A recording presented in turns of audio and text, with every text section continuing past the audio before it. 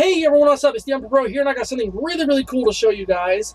This tutorial will use a very tiny amount of scripting, but it's going to be through the event, so you don't have to worry. And I'm going to be explaining it as we go. Here is what you're going to be making. So then, as you see here, we have a shop, and they take the money. As you can see, we have the money up here.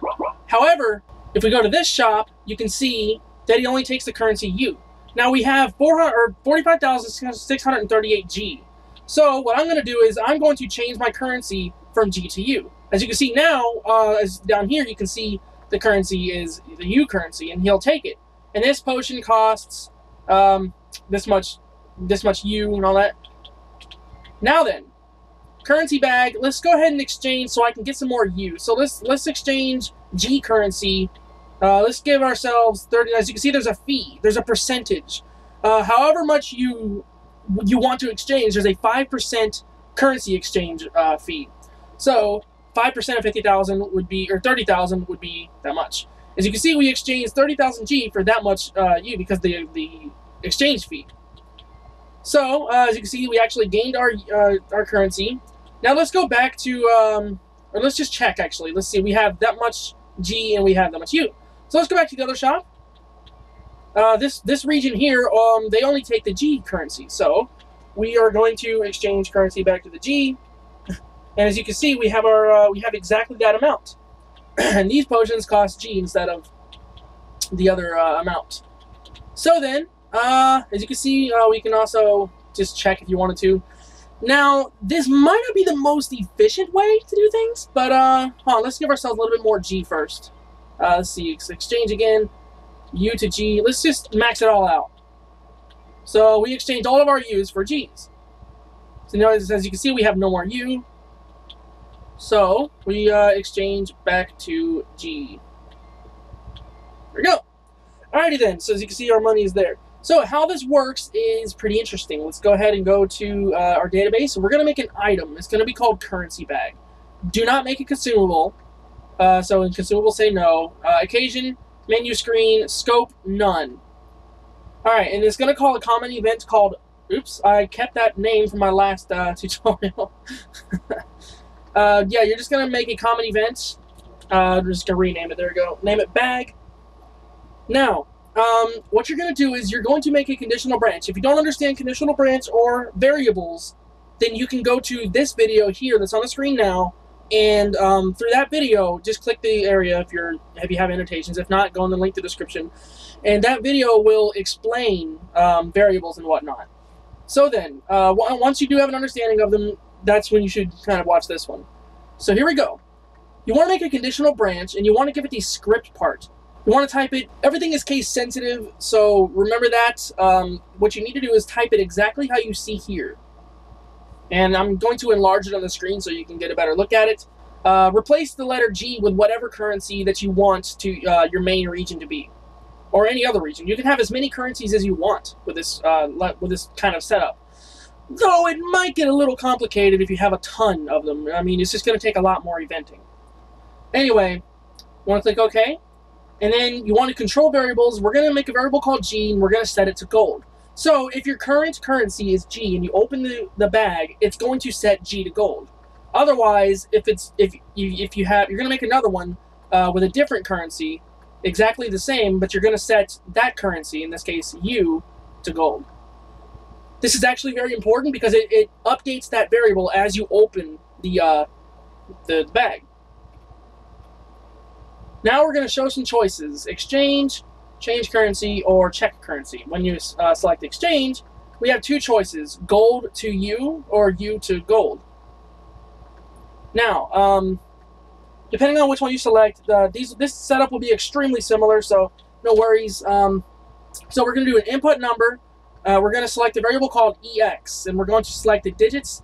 We're going to maximize the digits as 8. Now you can do the input number thing here, where it says input number. Now we're going to control a variable called backup, or BCKP in this case, and then we're going to set it equal to G.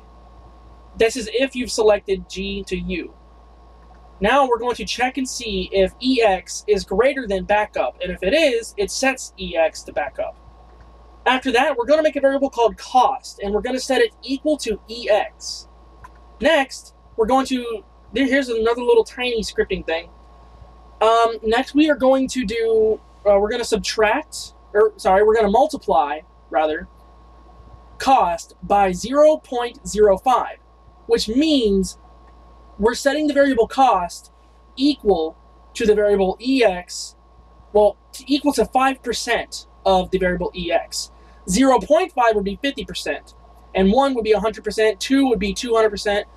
This is how you can kind of control the outcome of the percentage. This is how you can kind of control the currency exchange percentage.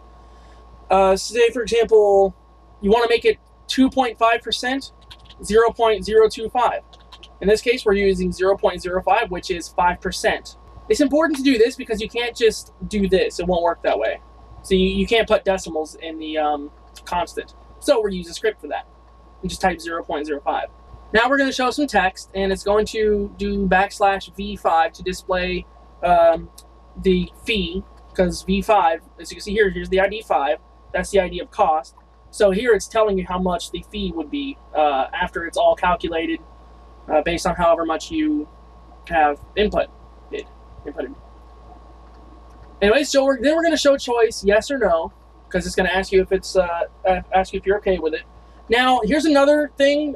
Just like we did earlier, we're going to make a conditional branch to check and see if you're already using the currency G. And if you are, it subtracts the gold. Otherwise, if you're using the U currency, it's still going to subtract it. So this if statement is very important. So yeah, it changes gold by the variable EX. This is after we've already set everything else up. Now we're going to go to control variables. Now this part's important because when we go down to the next choice, the next exchange part, we're just simply going to swap stuff like these. So everything else is going to be the same though. So what we're going to do is we're going to set G. So we're going to subtract G rather by EX. Then we're going to make a variable called spent, and we're going to set it equal to EX. Now we're going to set EX, so we're going to subtract it by cost, by the percentage basically. And then we're going to add the currency U. Since this is gold to U, we're going to add by EX after EX has already been subtracted. And then we're going to show some text here. So V8, or variable 8, is the spent variable that I have here. So we're setting variable 8, so we're displaying variable 8 as the G unit, and variable 3, which is EX, as the exchanged amount for the U unit. After that, we are going to check and see if you are using the other currency, such as U, and if you are, then it increases your gold. What this means is if you're on the currency that gets increased, like if you're on the U, okay, if you're currently using the U currency and you exchange gold for more U currency, then that will increase your gold. Otherwise, you don't want to do that because it's going to get a little bit buggy. So you do want to have this. This is also a very important if statement. All of this is pretty much very important. So now we have exactly the exact same thing that we've just seen here, except as you notice, right here we set U, we subtract U by EX, and we add G by EX afterwards. Whereas here we subtract G by EX and add U by EX afterwards. So that's pretty much the only difference there, other than stuff like this, where if you're using G, then it adds, and if you're using U, it subtracts here. Basically, just sort of swapping out the G's and U's. So if you're using G with the if statements here, then you would just swap those out as well with the ones below. Sorry if that's a little confusing. Now, when you select change currency, you're displaying variable 1 and 2, or whatever variable your G and U is. In my case, it was 1 and 2. Now we're going to show choices, and you're going to select which one you want to use. When you select G, here's a little bit of a scripting trick here. The reason I went with using this method to subtract your gold is because if you're using another script that changes your gold limit, well, you can decrease by a limitless amount by using the script here. You don't have to like copy and paste a bunch of lose golds.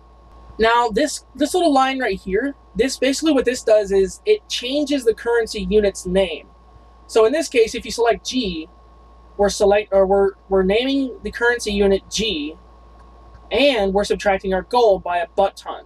basically making our gold 0. Then after that, we are adding the gold by the stored variable, which is G. In other words, if it's going to basically subtract everything, like make our actual gold completely empty, and then add by however much gold we had before. And then the same thing with when you would change the currency unit to U instead of G, just like this, and you would lose the gold. Again, this is all very case sensitive. That's very important. If you run into any errors, make sure you check all of your capital letters and make sure they're exactly the same as this one. And then we're going to gain the gold by U currency instead. And the check currency is pretty much just the exact same as the thing that just tells you up there, except without the show choices. You have shows display. It shows variable 1 and variable 2, which is in my case G and U. Afterwards, you want to set the variable EX equal to 0 at the very end of it. After doing that, you will have exactly this. Go to your items, use the currency bag, as long as you have it in your inventory. Change currency, we are using, let's use the U currency, which we have 4,144 of. So let's go ahead and exchange, or let's get rid of some of our currency here. Let's do 2,000. 5% of 2,000 is 100.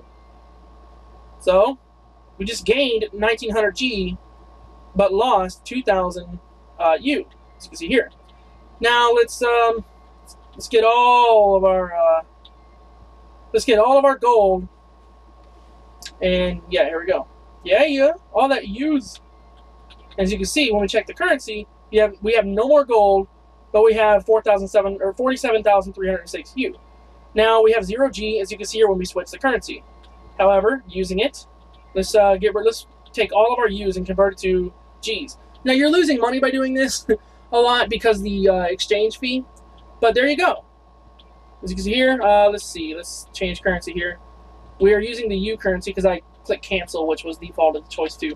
But select here, and we have our G's back. Let's see. This region here, they do not take the G. Yeah, I already showed you that. All right, but that's how you do multiple currencies. This was a lot of fun to set up. This is a very, very, very, very cool thing, and I really hope to see it in future games and stuff like that, because this is a very neat feature. See you guys later. Thank you all so much for watching. Peace out.